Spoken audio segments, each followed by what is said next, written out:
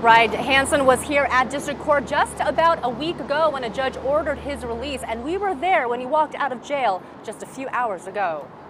Mr. Hansen, do you have anything to say to Brittany and her family? Do you have anything to say? Did you do it? Do you have anything to say on these accusations?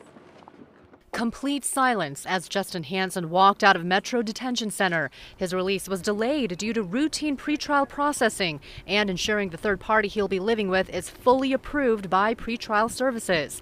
This afternoon, the news traveled to Texas, where the woman he's accused of beating with a shovel is now living. A little overwhelmed. I think she was overwhelmed with it as well. Brittany Marcell was nearly beaten to death in 2008.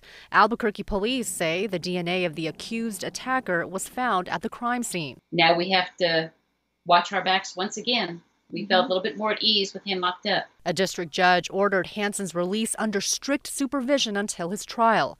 New Mexico law prohibits the courts from disclosing who and where he will be staying with, but he will be watched closely. All defendants who are ordered GPS monitoring, like Justin Hansen, will have to put on these ankle bracelets at all time during their release before their trial. Until then, the court says Hansen is innocent until proven guilty, something Brittany Marcell and her mom must grapple with as they wait for his trial. You never know what's going to happen, but all we can do is try our best to go on throughout our day.